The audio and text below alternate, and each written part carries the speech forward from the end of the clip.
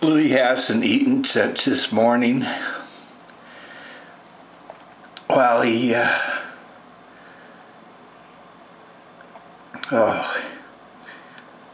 he keeps coming to this back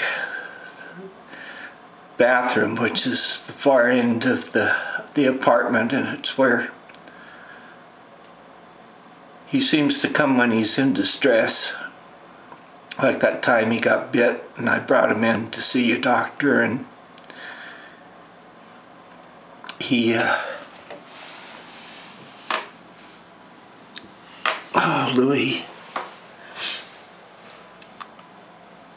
Louie, his eyes seem clear, his breathing seems labored. The only thing that's normal is his tail is going all the time, but he's just limp and, oh God.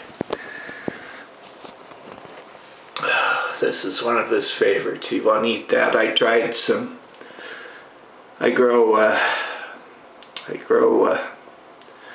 catnip, and I gave him some fresh leaves. He showed a little interest, but didn't snarf it down like you ordinarily would. I'm going to try to get a picture showing